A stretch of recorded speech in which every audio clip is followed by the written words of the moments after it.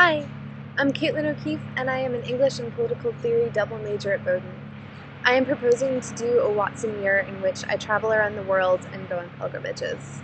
In doing this project, I want to better understand the nature of different types of religious faith in the modern world. I'm interested in and have studied a lot about religion and politics at Bowdoin, and I'm interested in investigating the ways in which faith has the power to divide us and to unite us. I think that religious division and lack of tolerance gives rise to an extraordinary amount of conflict in the world today, and I want to try to work against that by better understanding religious journeys.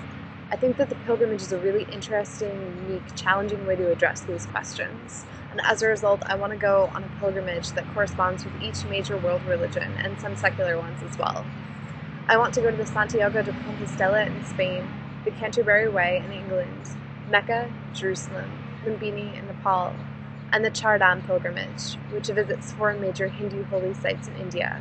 And I want to end in Germany, at the grave of Friedrich Nietzsche, who proclaimed the death of God. I want to talk with the people that I meet along the way and write about it in a journal and a blog. By undergoing one of the fundamental experiences of each religion and walking, eating, sleeping with others as they are doing so as well, I hope to come to understand the nature of people's relationships with their faiths. The Watson will allow me to do a comparative study of these religions, which would be an extraordinary opportunity to really come to know them and to better understand what drives people, what divides them, and potentially what has the power to unite them as well.